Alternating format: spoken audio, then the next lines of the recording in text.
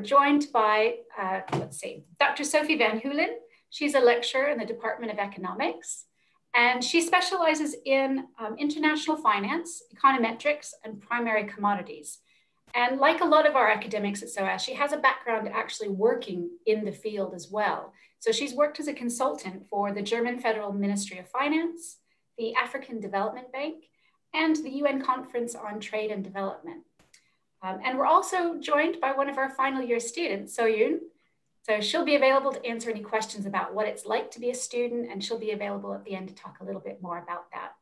So if we are ready, I think I might hand over now to Dr. Hoolen to talk about the economic impact of COVID-19, what GDP doesn't tell you. Over to Brilliant. you. Thank you, Tanya.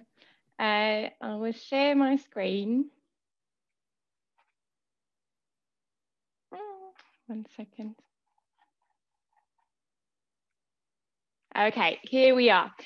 As Tanya said, the economic impact of COVID-19, and we will focus today on measuring this economic impact, leaning a little bit to GDP, which is probably the one measure that is most famous and famously used in order to measure, well, how the economy is doing, basically. It's kind of like taking the temperature of the economy to see how well things are going.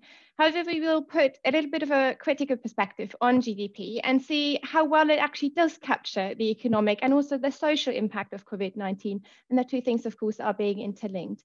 So we have a little bit of a debate.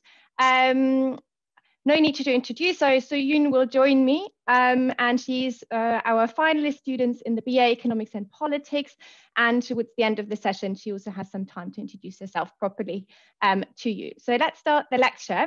The objectives today, probably not in that precise order, but we will first cover what is GDP very briefly, because most of you will be familiar with that measure, but we have a little bit of a technical discussion here, then move into the economic impact of COVID-19 as it's seen through the lens of GDP, then reflect on that measure and see what's actually excluded from that measure and is also counted as an economic and social impact of the COVID-19 pandemic. We then look at COVID-19 and two particular lenses, which is gender and inequality, and then again look at it through the lens of GDP and the critique of GDP, and then thinking about what alternative measures are there. That's a brief introduction, and hopefully finish with a little bit of a discussion as well, both of course about the economics as department, but hopefully also about the content of this talk. So let me start. These are three different headlines I actually picked from different news outlets just yesterday. So they're yesterday's headlines, and as you can see, so the left one is from the Financial Times, which titles UK economy shrinks by the most in 300 years.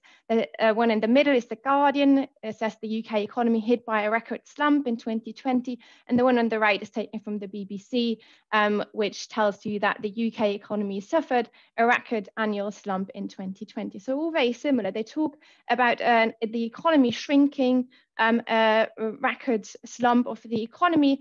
What they kind of do mean by this is they report on a figure that has been announced by the Office for National Statistics, which tells you that the GDP in the UK shrank by 9.9%, so almost double digits, 10% figure.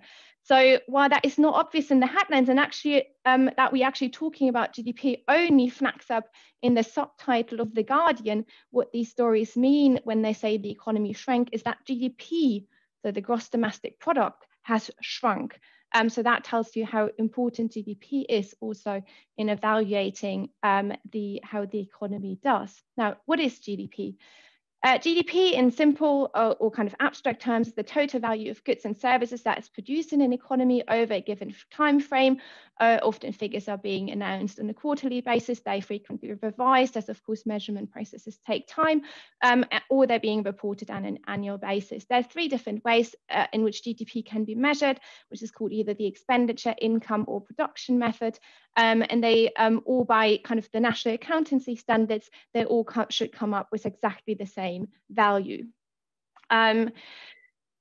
Often how GDP is being seen or being perceived, it's kind of a measure of the standard of living or well-being, or the well-being of the economy as a whole. it's a measure that is being emphasized a lot and seen as being of great importance. It's often reported in per capita terms, which then allows you to compare it across different countries because you're divided by the number of citizens that are resident in that economy. So it gives you a way to compare between larger economies and smaller economies. If GDP increases, it's always seen as kind of a growth or improvement in the standard of living. If it decreases, especially if it falls by definition over 2 successive quarters, then this is seen as a recession. So that's the definition of a recession. However, what we need to keep in mind, and that's just a footnote here, not something that we would focus on much, but something to keep in mind nevertheless, is what goes in and what is outside of GDP. So what is being taken as being produced in an economy is as much a political decision as a statistical question. It's not an objective measure at all. It has been changed, so what goes in and what comes out has been changed over time, over history. A couple of times has changed up. So for instance, famously, financial services have been excluded for a long time as part of GDP, as the financial sector was seen as the unproductive sector. But after a lot of lobbying from the financial sector industry, it is now included as part of the measures of GDP. So as you can see, there's a lot of kind of political decisions as much as statistical ones, what is measured as a productive element and what is measured as not a productive element. Now, this is a quick look at how GDP has evolved throughout the COVID crisis. This is taken during the first lockdown and looking at the UK, and just to show you the kind of massive and almost unprecedented impact COVID-19 had on the shrinking of the economy as various sectors were being shut down. And you see all the red elements are the parts where the economy has shrunk. And you can see the ones that kind of some of us might remember, some of you might be too young to remember very vividly, but the last kind of major shock we had was the global or great financial crisis in 2007, 2008, and now the shrinking of the economy over COVID-19 has kind of exceeded that value by 5 times. So it's a massive drop in the production of the economy. Now, this is an exercise where I will ask you to use your chat function. So over to you. Thinking about it as a measure of measuring the productive output of an economy, so what's being produced in an economy, what do you think are the elements that might affect your standard of living or your well-being that is not included in GDP? And for this, I'm asking you to use the chat function, either the one that only I can see, and so Yoon can see and Tanya can see, or also if you want to share it with everyone else, then of course use the one where everyone can see. And so Yoon, Tanya, I cannot see the chat function at the moment, so maybe if you enable your microphones, you can just feed me the stuff that comes in. I'll give you maybe a minute to think about the elements that might be excluded. Sophie, would you like me to be telling you as people write it or wait until the end? Yes, please do. Yeah. Just maybe as it comes in, and we take about, I don't know, a minute. So we've got a few things coming in. We've got interest rates, education levels, healthcare, sanitation, level of happiness, green space measure, voluntary babysitting, externalities, for example, pollution, secondhand items. So for example, eBay, life expectancy, environmental concerns, inequality, subsistence farming, lots of ideas coming in, pensions. Amazing. Okay, I'm completely blown away. Let's close this now. So you guys are amazing. Yes, you're absolutely right. And you're going in exactly the direction I wanted you to go to. And all of these things, yes, are excluded from GDP and of course are affecting your well-being and happiness. And there is kind of, you will find everything that has been said as part of this kind of 5-point list. So one of the things that is not reflected is the quality of goods and services. Then also activities that are not recorded, and also activities that something that is secondhand, for instance, that is not being newly produced. Then sustainability and environmental concerns, of course, externalities are not being accounted for as part of GDP. So the quality of the air that we breathe is not part of GDP. Also, the idea of value. So only what is being transacted on a marketplace is accounted for in GDP. So something like volunteering, it's not being accounted for. It's not being counted in GDP, but of course it plays a huge role in how societies operate and also our well-being. The other thing is distribution, and inequality came through as well. So who gains and who loses? So who's getting the gains from that growth in GDP and who doesn't? Of course, not everyone will be equally benefiting from that increase. And all of these we can probably have a full lecture on all of these different elements. We were focused in the context of COVID-19. We were focused on the last two. So that production only counts if it's transacted on a marketplace. So services that are not transacted on a marketplace are not counted. And also the element of inequality and distribution. So the question who gains and who loses if GDP increases or shrinks. And that we would see can be quite different, especially in the context of COVID-19. So here, and again, I'm inviting you to use the chat function again. I'm not asking you to read it out this time. I will just talk you through, but have a think about these 4 different examples and whether they might be part of GDP or not. And given the answers that you have just provided me before, I think you know the answer to all 4 of them already. So I'm not asking you to do that exercise, but yeah, mentally go through that with me together. So the first thing is a meal in a restaurant. A meal in a restaurant would be counted as GDP. However, if you would cook the same meal, not at home, then only the part where you do your grocery shopping in the supermarket will be counting towards GDP, but your labor hours by cooking the meal at home will not be accounted for as part of GDP, although of course you're producing the meal as the cook in the restaurant or the chef in the restaurant would also produce that same meal. Looking after your elderly relatives, for instance, is not counted as part of GDP. A child being looked after by a childminder could be counted towards GDP if the childminder is reimbursed voluntarily, so receives a wage income for the service of looking after that child. However, if that person is not reimbursed, then of course that's not being counted towards GDP.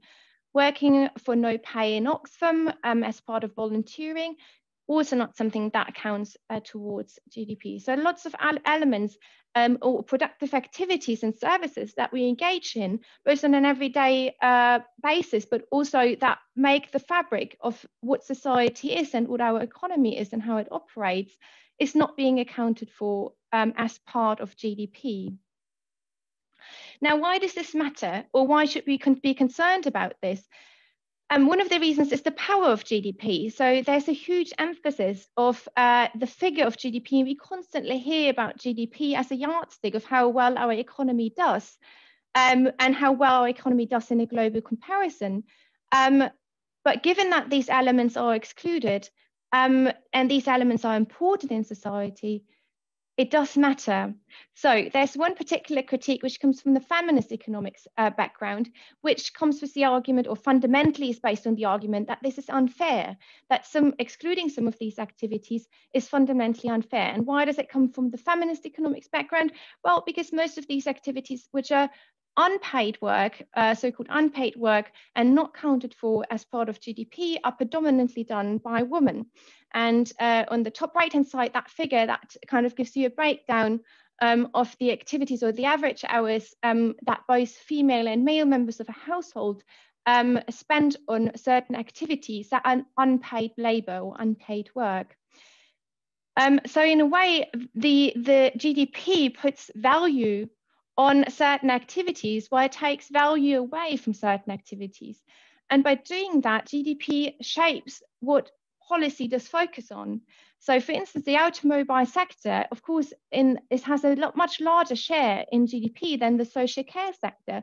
So policy often focus much more on the automobile sector rather than the social care sector, while from a societal point of view, maybe the social care sector should at least receive equal attention. Also, the value that society perceives as being attached to certain activities is often linked to how we're being remunerated for this activity in the economy. And that is reflected then also implicitly in the gender pay gap, and also how much, for instance, someone working as a social worker receives as compared to someone who's a financial trader. And the next figure does show you that quite strongly.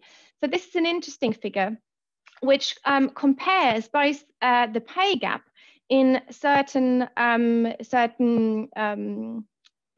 professions, and the size of these little bubbles give you the pay, so the median hourly pay that someone in that sector would receive. So the larger the circle is, the larger the pay that person would receive, or that the pay received in that particular sector. And you can see that there are, of course, huge disparities or huge gender gaps in some sectors, while there are quite small ones in others. And for instance, for the largest pay gap, which is in favor of female workers, is working as a secretary for a company, while the largest pay gap in favor of male workers is in metal making or treating processes. So there it's almost like 50% difference. However, we can see that in some of the sectors, like being a director of a major organization, there's still a plus 20% pay gap between male and female workers. So one thing that we see here is that there is a huge disparity in wages received across sectors per se. These sectors which have prominently more female workers than male workers are often the ones that receive a smaller pay than the ones that have prominently more male workers, but that's of course not exclusively the case. And within these sectors which are highly paid and maybe have more male workers, there is also still often and not always a pay gap that is in favor of the male worker. But often the disparity between, on average, so if you look at a full-time job here, it's not only that within the same sector people are receiving unequal pay depending on their gender, but it's also that which sector you're working in often is differentiated by gender quite strongly. So all of this then kind of contributes to the overall gender pay gap. Now, moving on another aspect, so our second aspect we wanted to focus on that is excluded from GDP is the idea of equality or distribution. So who benefits from that increase or suffers from that decrease of GDP? And especially if we think about GDP per capita, which is basically taking GDP as an average over the number of citizens in an economy. So there's this kind of famous or kind of almost funny, but also sad in a way, story about Jeff Bezos, the CEO of Amazon. If he walks into a cafe, on average, everyone in this cafe is a billionaire. Of course, no one else in that cafe, although on average they're now all billionaires, will actually benefit from this. And that shows you how misleading the GDP per capita can be. So if it's just a few number of people who have the largest share of that GDP figure, but everyone else receives quite little, that means that the benefit of an increase in GDP also only accrues to very few.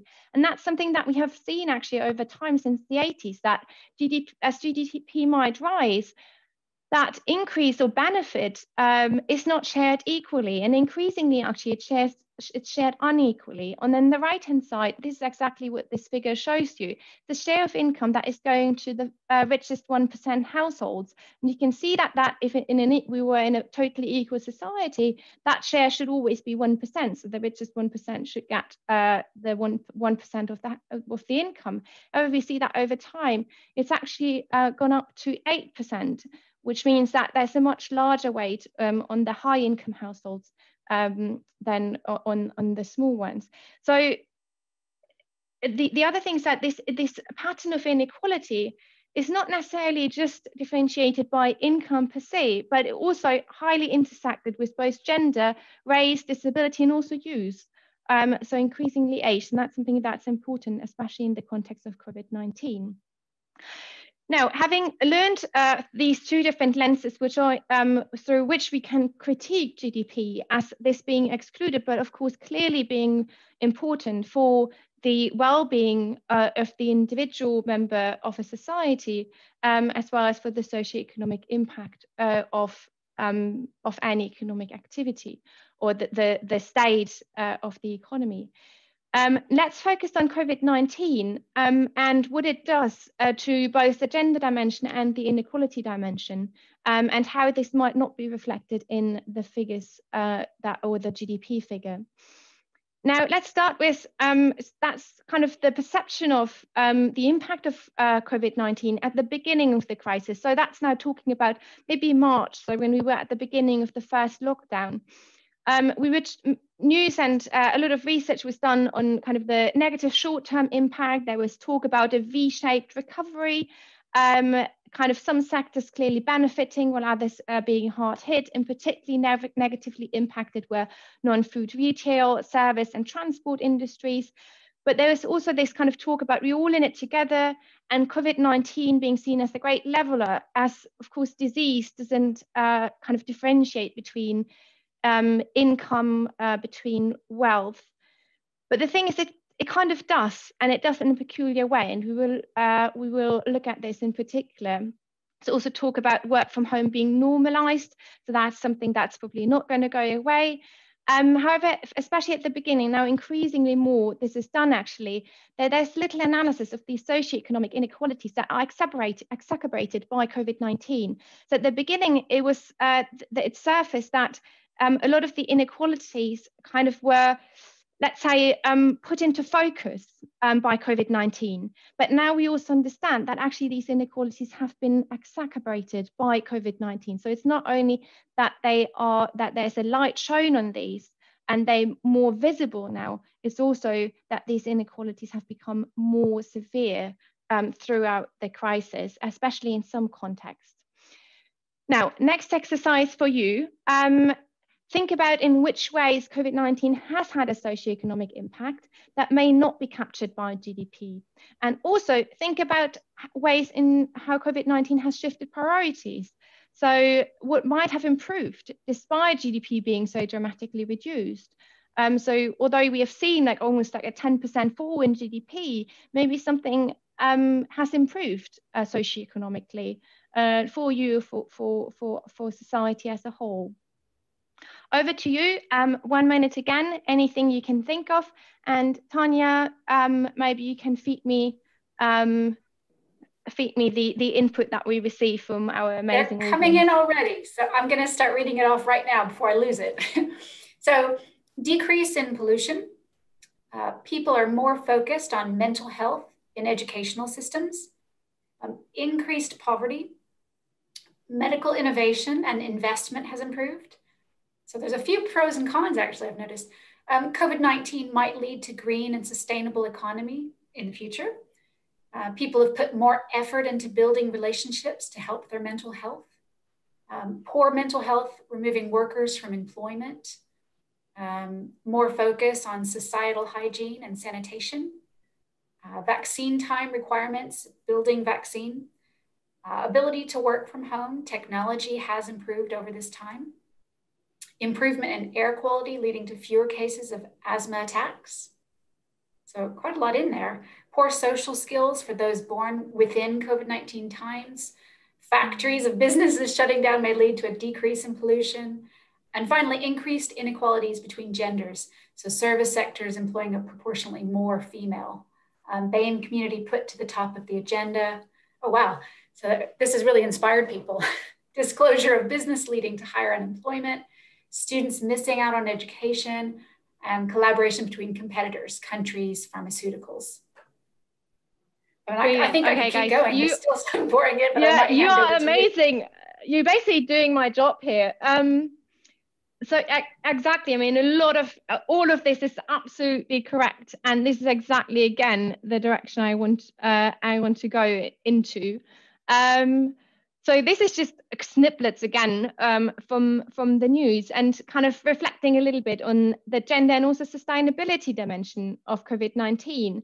So there has been kind of a lot of talk about the normalization of a greater sharing of childcare, for instance, and working, well, housework, like working at, in the household. That there might be a better understanding of or greater equality of this work being shared between female and male members of the household. However, on the, of course, negative side, and quite sadly, domestic violence cases and instances of abuse have risen quite dramatically. And of course, that's also linked to a lot of the mental health issues that have been highlighted in the responses that we got. The environment is recovering as a result of the reduced car use and fewer flights, and also shutting down of factories. Exactly right. So of course, that's a benefit, that the air quality, and a lot of you who might be based in London will have noticed that. I mean, I have noticed that definitely, that once we were in lockdown, suddenly the air quality was quite different. And it has increased your quality of life from that perspective. Of course, in other elements, it has decreased, but it has made quite a difference. And also, it has kind of initiated a lot of very, very important debates about the value of certain professions. So we had our, for instance, care workers that were probably undervalued and also highly underpaid, and there are lots of calls for them probably being better paid. So a lot of as also, yeah, the discussion on the BAM community, that's something that we're gonna move into as well. That it has highlighted a lot of the inequalities that kind of were almost invisible in society, but have been there for a really long time. And that has been now become blatantly visible, and also to an extent that it can't be ignored by the mainstream and politicians any longer. So that's quite important contributions because of that came out of that crisis. Now, of course, there are also many downsides to it. So when we look at it from the distribution inequality issue, we can see that actually the wealth of the richest has dramatically risen, while a lot of millions of people have been thrown into devastating situations when it comes to income and wage earnings. So people have lost their jobs. And so that's, again, a few headlines that the wealth gap is, of course, increasing. And that's increasing both because those who were at the low end of wage earnings, of both the wealth side and the income side, now many of them have lost their jobs, while those who before were at the high end are now becoming even richer as the stock market has continued to increase. So the pandemic does hit the poorest the hardest, and inequality rises. And also there's a huge race dimension in that inequality as well. So inequality has risen between groups that are intersect with income, with race, with ethnicity, with gender. And also, and that's an important element, health, and especially the health, not only COVID-19, but also how healthy your body was before, does intersect with inequalities. The global aspect was talked about, so a lot about how globally we need to support each other. Different countries need to support each other. Since it's a pandemic, we can only battle it jointly. But on the flip side, there's still a lot of fight about patterns of vaccines that are being protected. So yeah, so it has kind of supported a collaboration, but at the same time, there's also a lot of interests that are being protected. So a lot of plus, a lot of minus things that kind of have come out of COVID-19. But one thing, it has definitely made these dynamics more visible, both the inequalities as well as kind of the gender dimensions when it comes to unpaid work, since we're working from home. So I've collated or put on one slide things that we definitely know. So of course, the pandemic is ongoing. There's a lot of research that is being done at the moment about the economic and the social and health impact of the ongoing crisis. But a few things we know for sure already, given that the data has been collected. So what do we know about the different ways in which COVID-19 has increased inequalities? What we know for sure is that lower paid workers are more represented in the sectors that have suspended activities. So those people who have been on the lower end of wage earnings, they're also more susceptible to losing their job entirely. And that's a chart that I haven't found this for the UK, but it looks as I've seen the figures for the UK and it looks very similar. This one is for the US, and it divides on the x-axis into deciles, so 10% parts, the sectors that are on average have the lowest wages and on average the highest wages. So you can see that the sectors which have the 10% are in the 10% group of the lowest wages have a 33% chance of being shut down. So these jobs being lost, while the sectors that are on the highest 10% end have about a 6% chance of being shut down. So much lower risk of losing your job if you're a high wage earner than if you're a low wage earner. The second thing is that ethnic minorities, young adults and women are much more likely to be in lower paid works.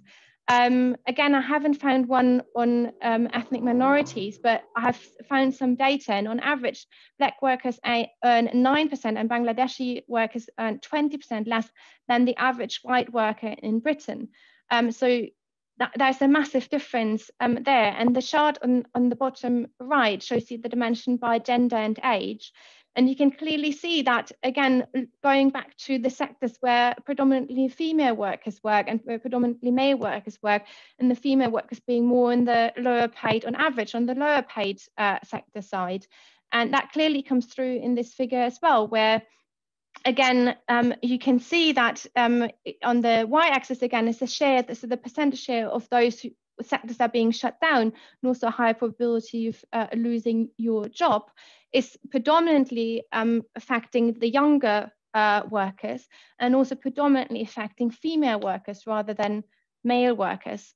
So cross-section of all these dimensions we have talked about before.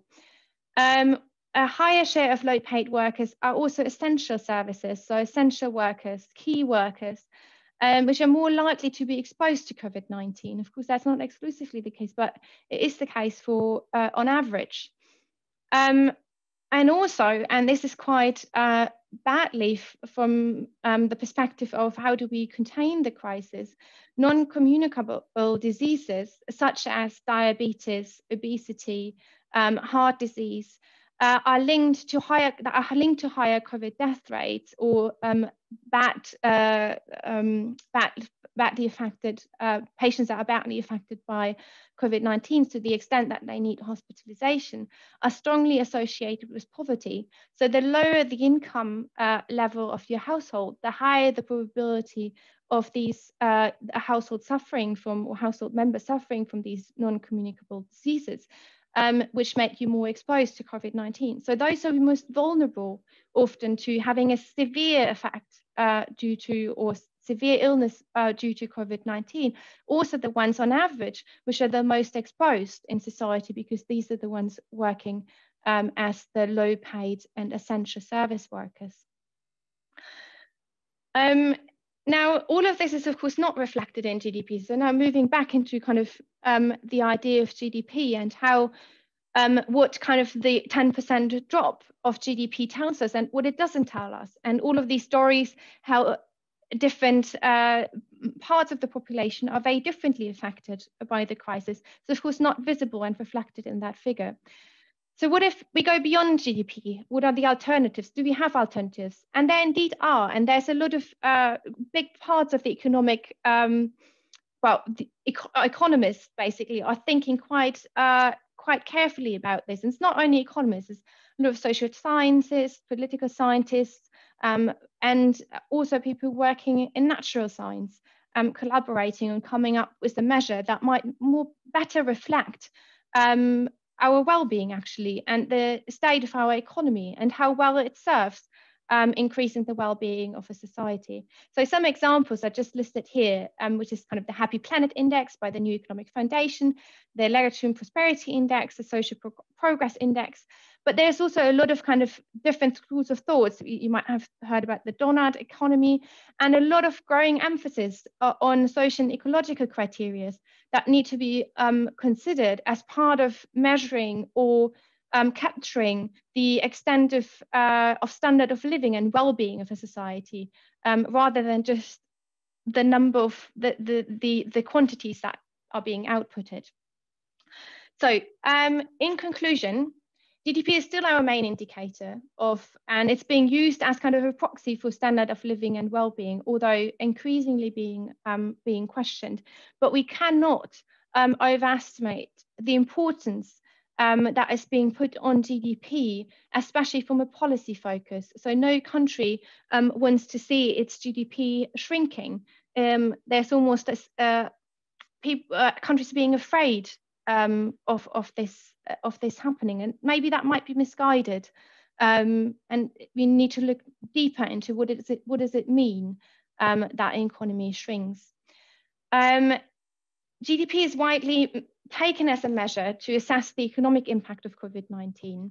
However, as we have highlighted, there are various issues with that.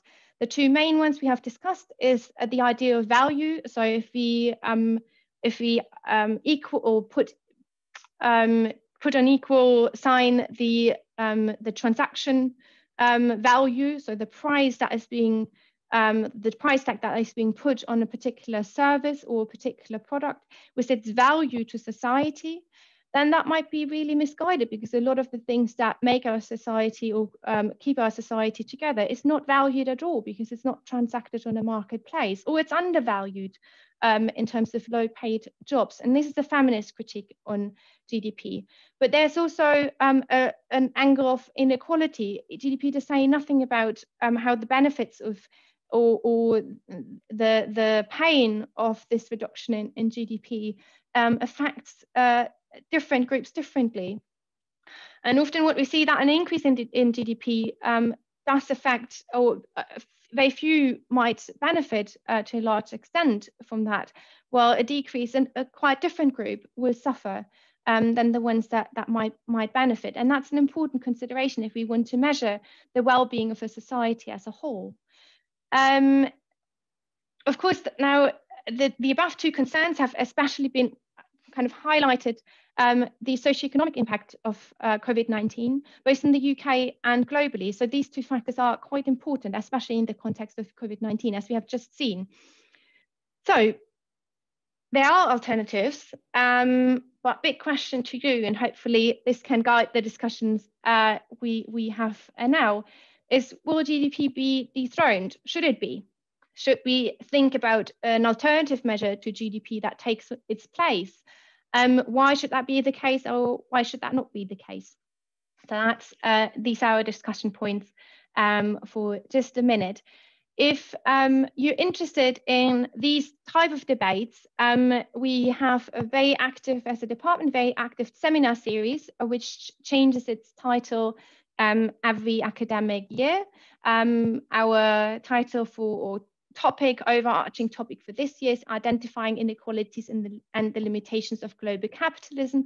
And there are lots of talks which are freely available, so anyone can tune in, especially now that everything is online. We all learned how to use Zoom and various other platforms. So these are streamed and they're freely available via either our Twitter account or our Facebook account or our website. So if you're interested in these kind of questions, you're very, very welcome to join these debates where we're taking these things, these type of discussions further, especially on the ecological side, which is something that came a bit short in today's lecture. So yeah, contact us if you are interested in either these topics or studying with us. And thank you for listening. And I hope you enjoyed the presentation. I will now end this screen sharing so I can actually see what you're telling me. Brilliant. Any questions, debates? Sophie, we've only got about 5 minutes left. That was really interesting and quite a lot of big questions asked, but I wanted to give our two student ambassadors a chance just to introduce themselves and to say a little bit about what it's like being a student at Yes, SOAS, please. if that's okay. So we've got Abba and Soyun. So Soyun, would you like to start and just say a little bit about being a student at SOAS, and Abba, if you'd also like to share. Yes, sure. Thank you so much for the introduction.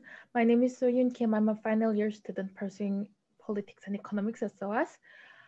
I do a lot of positions outside of non-academics, such as I'm part of the SOAS peer mentoring scheme, as well as the economic ambassador that I'm standing here right now, as well as I'm a part of the career service team as a careers ambassador.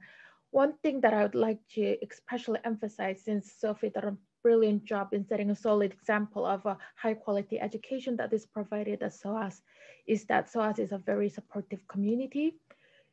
There are a lot of resources and helps that you can reach out to that will make your uni life so much easier and so much better.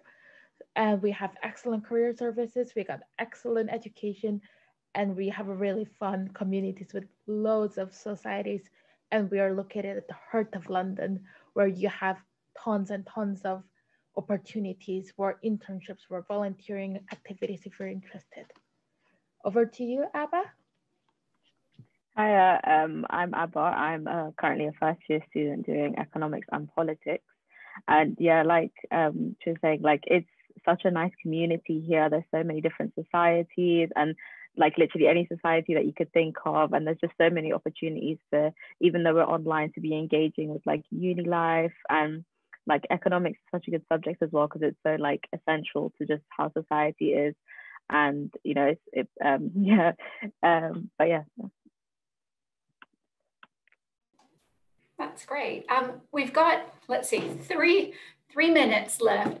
There was a question in the chat, which was, and there's been a lot of chat just about general reflections and questions. We've got a very engaged group of students on this, or potential students on this session, which I'm very impressed with.